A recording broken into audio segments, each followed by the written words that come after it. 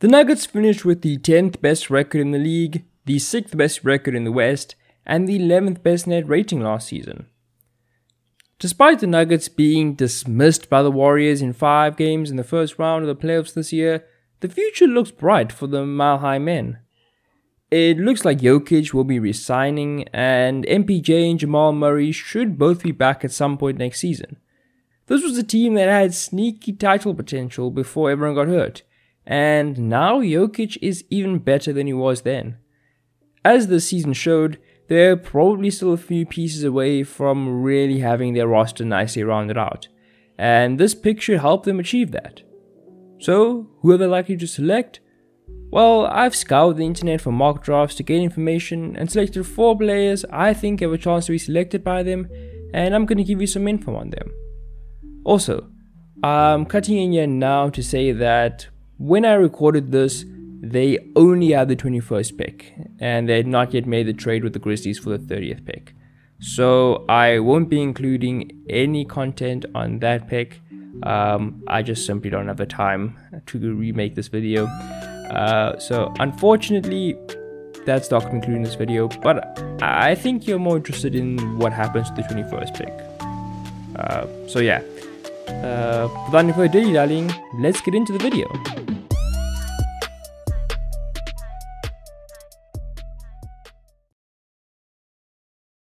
Let's start with Jalen Williams out of Santa Clara. Williams has shot up draft boards after his impressive showing at the draft combine. I've always been high on him, and I'm pretty sure that despite the buzz around him now, he'll probably still get picked lower than I have him on my board. He's a wing with a massive wingspan that can handle the ball and shot it very well for Santa Clara last season. He's got a nice bag of tricks to get free from guys. He has a solid mid-range game, and his passing is a huge plus for his size and position. The defensive tape wasn't stellar, but it looks like he'll have the physical tools to be decent on that end. He was also a little hesitant to get all the way to the basket at times.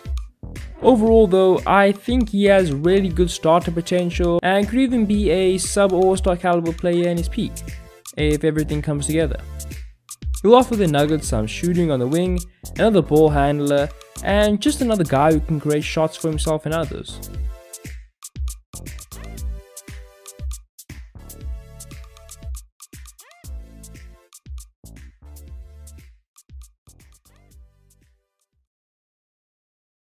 Next, let's talk about Nikola Jovic from Mega.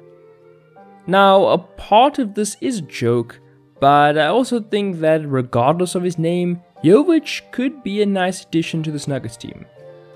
He's a tall playmaker with shooting potential and is very creative as a passer in transition.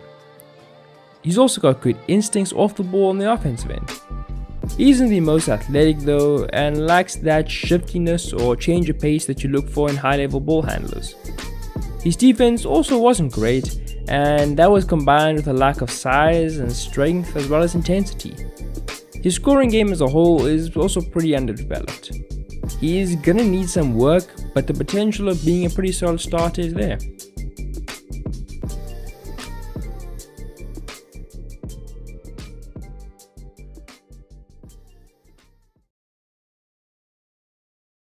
Next, let's talk about Jaden Hardy out of the G League Ignite program. The Nuggets have a history of drafting highly talented high school prospects who had rough seasons between high school and the NBA. Michael Porter Jr. and Bol Bol are such examples. The next 2 guys I'm going to talk about could be the next on that list. Let's start with Hardy though. Hardy had a reputation as a sharpshooter coming out of high school, and that was called into question after his season with the G League Ignite team.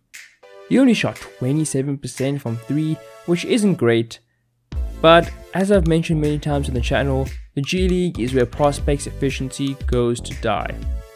The shot will have to develop to warrant him being selected this high. He certainly has more to offer though. He developed a lot as a ball handler in his time in the G League, and his 15.5% assist rate showed that. I'm buying his potential as a pick and roll conductor. He's also a very versatile scorer of jumpers, hitting them out of the pick and roll and isolation, and whipping out step back threes and mid-range leaners. His handle also might be the best in this class in terms of his technique and the depth of his bag of tricks. His scoring in the paint is more of a concern though. Defensively, he struggles both on and off the ball, and his lack of athleticism could be a concern.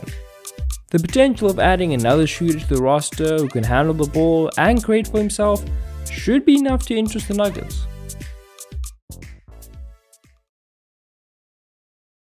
The last guy I want to talk about is Patrick Baldwin Jr. out of Milwaukee. If he were to go here, it would be a shock to pretty much everyone. But I think the Nuggets might just be brave or crazy enough, depending on how you feel about Baldwin, to take him here.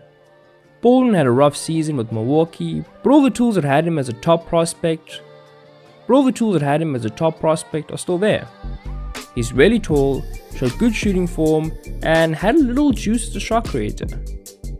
Now, he was woefully inefficient, and the shot creation potential might end up being just that, potential.